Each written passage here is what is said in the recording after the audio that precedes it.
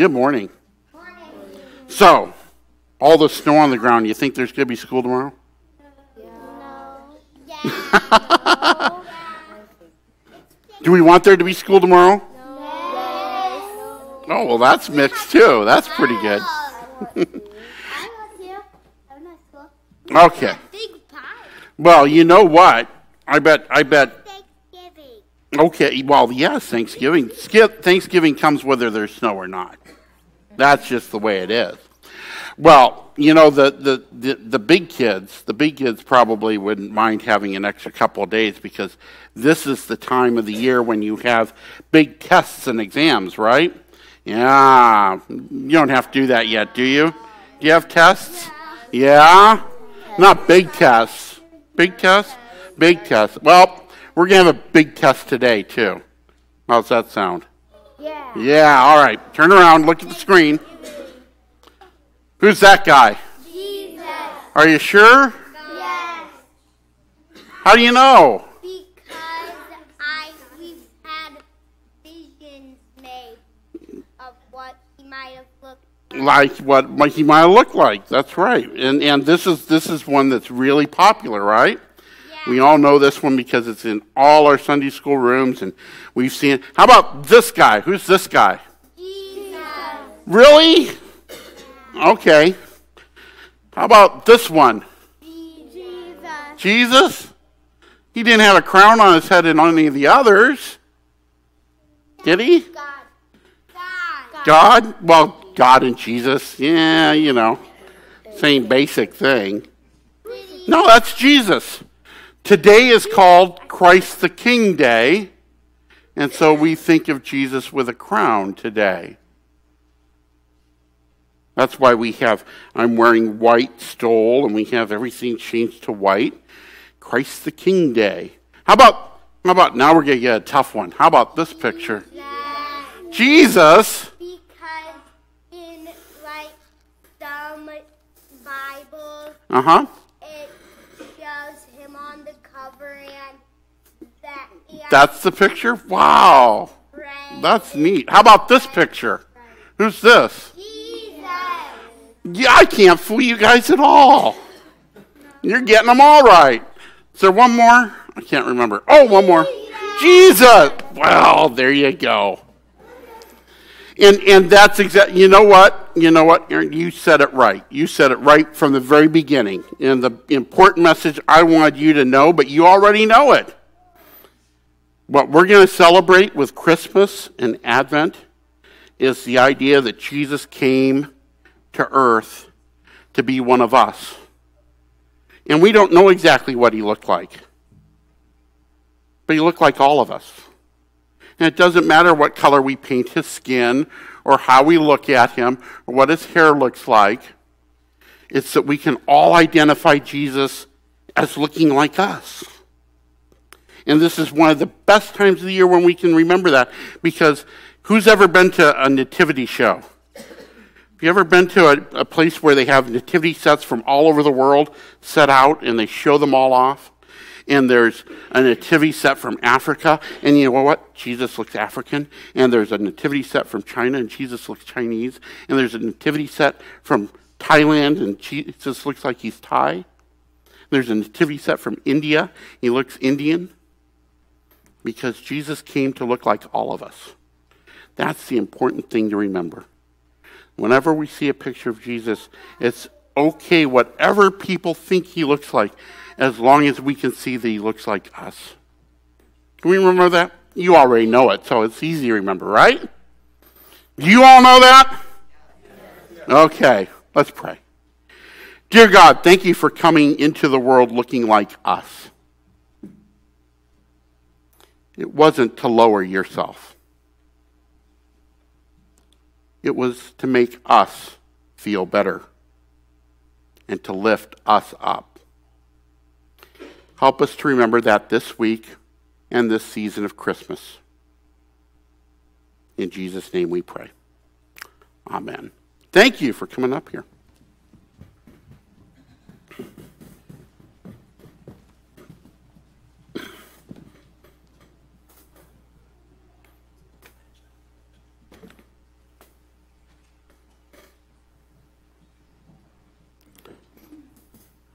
Last week I was throwing pieces of my sermon away. This week we're just going to throw the scripture right out the door. How's that sound?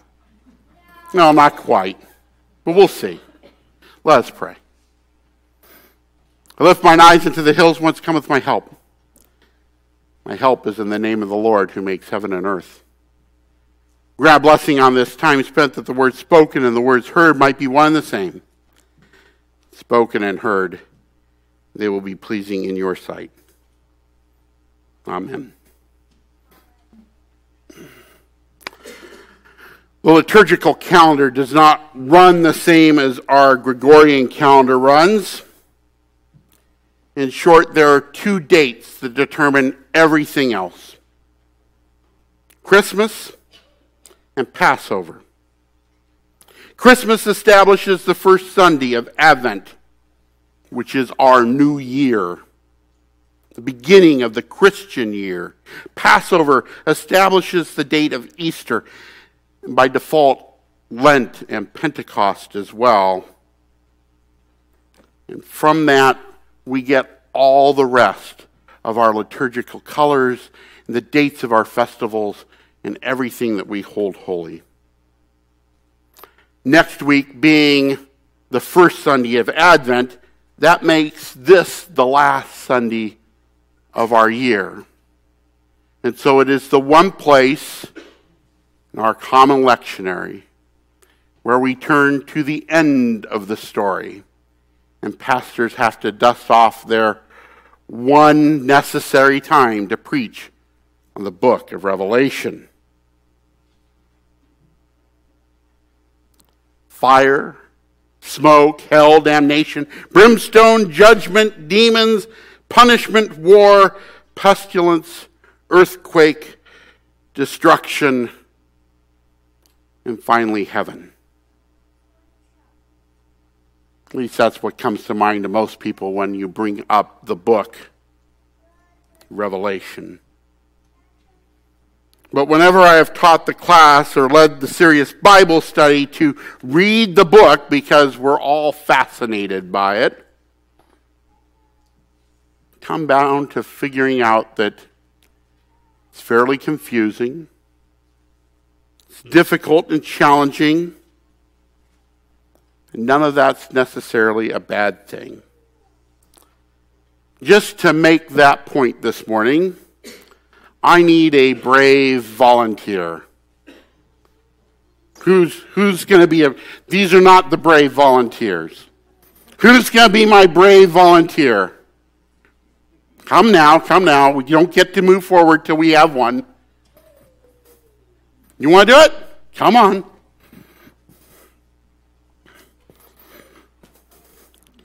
Somewhere I read, a child shall lead them.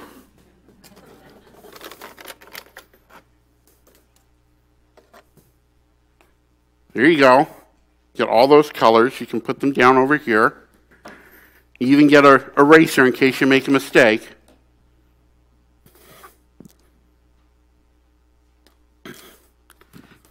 You're going to draw us a picture. That sound good?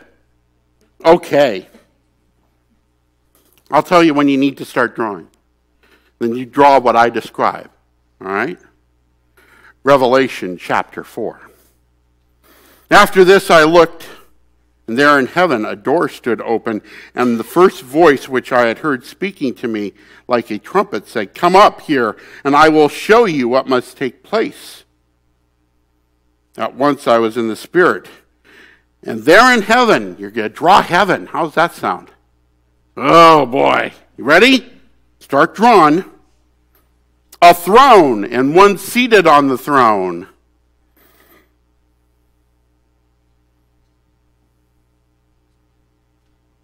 And the one seated there looked like jasper and carnelian.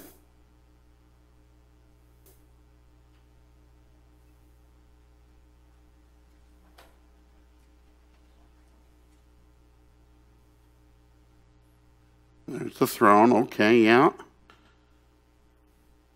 Good. And one seated on it that looked as jasper and carnelian.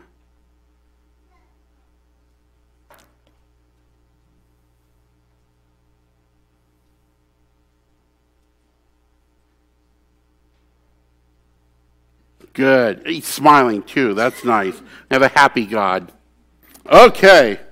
And all around the throne was a rainbow that looked like an emerald.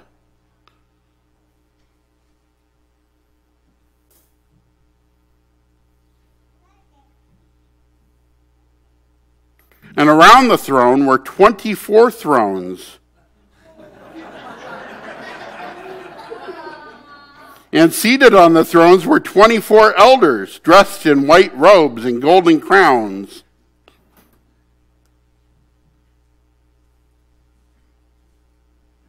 That's good. Make them small, because there's lots of them.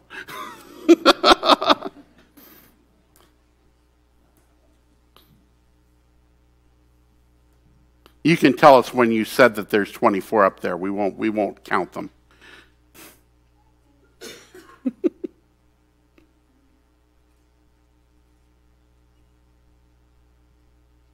Let's see.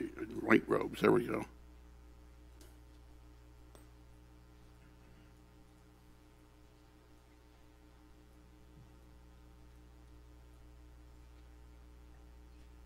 That looks like 24 to me. I think you're good. Okay, coming from the throne were flashes of lightning and rumblings and peals of thunder.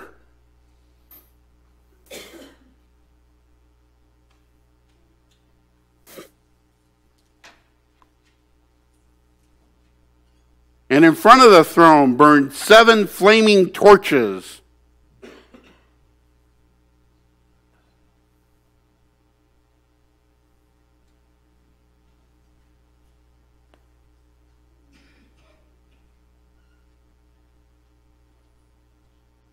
Which were the 7 spirits of God.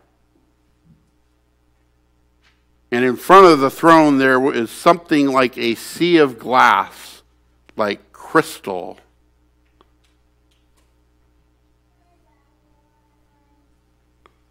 And on each side of the throne were one of 4 living creatures.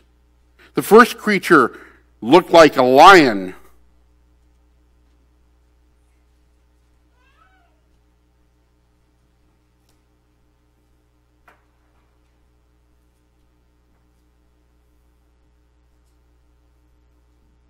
And the second creature looked like an ox.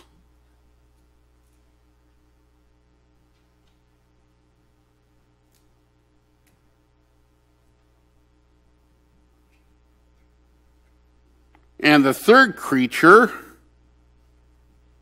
like a human face.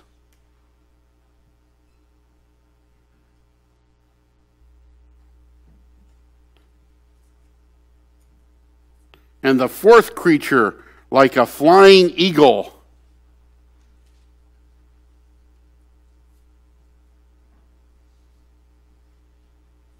And each of them had 6 wings. And eyes all around them. You don't have to draw the rest of it. You can just you work on the eyes and the wings. I'll keep reading. And day and night without ceasing they sang, "Holy, holy, holy, the Lord God, the Almighty, who was and is to come."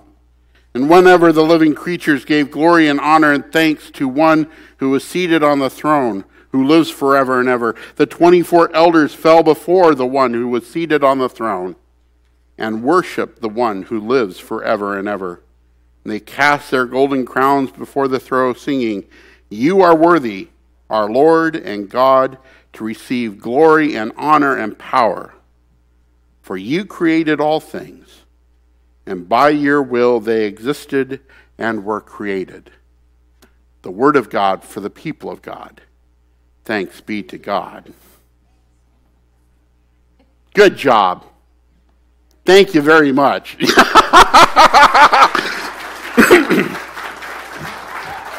Can you see she ended with a question mark? How fitting is that? Perfect.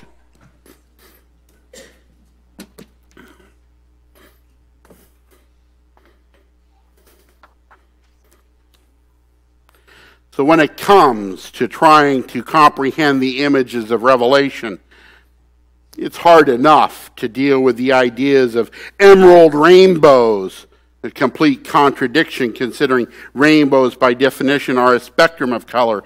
Beasts, such as a man's face with 6 wings and eyes all over it. Are there eyes on the eyes? I mean, come on. Strange and surreal. And those are the things that we can almost comprehend and put into an image, let alone the countless other images in the book that have no meaning or comprehension to us whatsoever. So why do we have it in the Bible? What are we supposed to do with all this today? Well, I need to point out, it almost didn't make the cut. The Council of Nicaea, while they were formulating the scriptures and putting the canon and the creeds together that make up our basic beliefs, they nearly rejected the book of Revelation. As early as the 2nd century, questions arose about the reliability of its authorship. The author is simply noted as John. And there is no real evidence to tie Revelation to the Apostle John, although traditionally that's what we tend to do. Scholars will simply say, authored by John of Patmos. Most scholars reject the suggestion the person who wrote the Gospel of John also wrote the book of Revelation. And they also raise concerns about the possible misuse and misinterpretations due to the difficulty of even 2nd century Christians, close to the time when it was written, when the symbols would mean so much and would be understood, already could not understand what the symbols necessarily meant, let alone us 2 millennia later.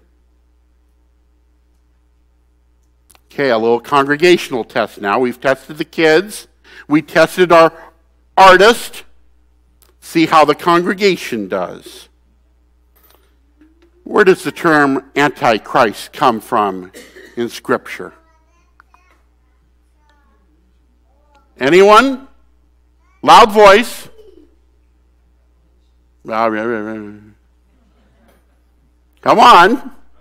Revelation. Said with conviction. Wrong. Nowhere in the book of Revelation is the term even used. It comes from the epistles of John. The first and second one have notes. Most notably is 1 John. Click it. There we go. 2:22. Who is the liar but the one who denies that Jesus is the Christ? This is the Antichrist, the one who denies the Father and the Son. An Antichrist is not some great, powerful, evil entity. It is simply someone who does not believe in Jesus as Christ, and therefore they are anti-Christ. We have twisted and misused these interpretations for years and years, and we do so at our own calamity. So again, we ask, what does Revelation have for us today? Martin Luther, the father of the Reformation, believed Revelation contained nothing prophetic, nothing that could lead us or the reader to Christ. I differ with him. But we need to point out a few things. As good, faithful Methodists, we have 2 basic ways in which we look at Scripture. And our discipline and our dogma and our polity give preference to neither. You can look at Scripture as the inerrant Word of God, Or you can look at Scripture as a communication to humankind from God that must be read with discernment and understanding, because it's not all meant to be literal. Some of it is symbolic and allegorical. The Scripture always serves as the rule and guide of our faith, regardless of which way you look at it. It contains all things needful for our salvation through Jesus Christ our Lord. So as Methodists, we continue to have the dialogue and study, regardless of how we view Scripture, until we know the right. Within that construct, there are 3 accepted viewpoints on how we read Revelation. First, there is the traditional Orthodox position. The Revelation describes an ultimate, final judgment of the earth by God, the end of the world. As I tell classes I have led, those who choose this viewpoint need to rectify some of the inexactitudes, the final chapters, some of the unexpected loose ends to people who seem to continue on even though they're outside of God's chosen elect. Version 2. The book was written to a specific group of Christians, communities facing persecution under Rome, as encouragement to face those persecutions and not lose their faith. It is not about cosmic prophetic judgment other than being faithful to God in your own heart and soul. Again, a warning to those who claim this outlook, because it's difficult to compare and gain understanding with the metaphors and allegories that are outdated and do not speak to the understanding of our culture. And lastly, like Martin Luther, there are those who just choose to ignore it completely. It never should have been in the Bible, and so they put it aside as such. Again, a point of note. We are told the Scripture is complete and perfect, and to set any part of it aside is to do so at our peril. You can come to it from any one of those points of view. My personal preference happens to be part 2. But I don't put it upon anyone else. It's just how I choose to look at it. But if we look at it in that voice, the word to those being persecuted, then it has a particular meaning to us today. While we are not persecuted unto death, we face our fair share of persecutions. That may sound strange coming from me. I'm not big on the whole happy holidays argument. I've already spoken about some thoughts on the 10 Commandment postings and prayer in school. And the role of government and church should be separate.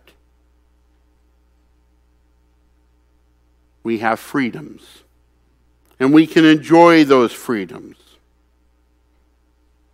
It is our role to live out our Christian lives and witness that good news. And while I don't think that faces government persecution, it faces persecution in society today. Christianity is not meant to be easy. Actually meant to be quite difficult. And it doesn't matter how young you are or how old you are. It doesn't matter how much money you have or how much money you don't have. It doesn't matter how much talent you have or how much talent you don't have. Somewhere, there is cost to submitting ourselves to the will of God each and every minute of each and every day. Submitting ourselves to the will of God to the point of letting go of self. And in this society that claims personal freedom, personal expression, we as Christians can find ourselves quickly on the outside of society.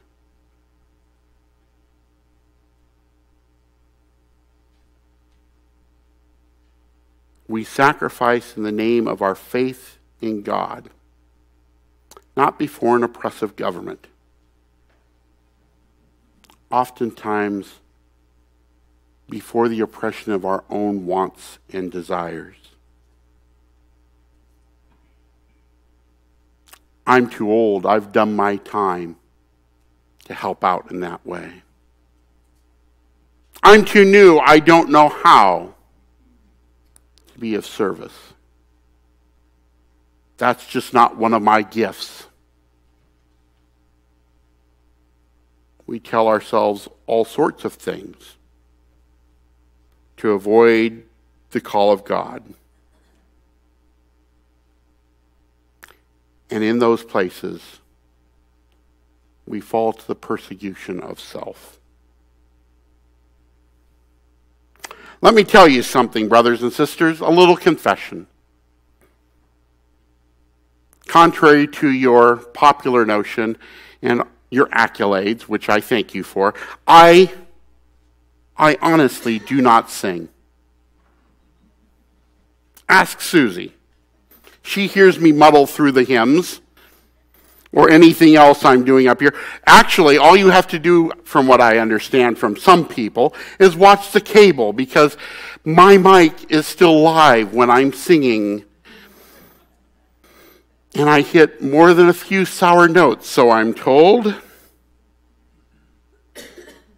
I am not a natural performer. I don't play instruments. My mentor, Dean Feldmeyer, now he could sing. He could sing. Intimidating for 4 years. Praise God, I'm deaf on this side. But when I was preaching, I'd be right on this side of him, and he'd be right here in my voice, singing in his deep baritone, always on pitch, harmonizing with whatever else was going on. I don't sing. But for the purposes of God, I set those fears aside. And as you will quickly find, my tradition is, at Advent and at Lent, to sing my benedictions. I do it because that's the call God has placed upon me. It is dramatic. It adds to the moment. And more than that, I get to pick exactly what pitch I start at. Then I don't do so bad. The revelation promises in the face of any and all persecutions, whether external from society or internal from the heart.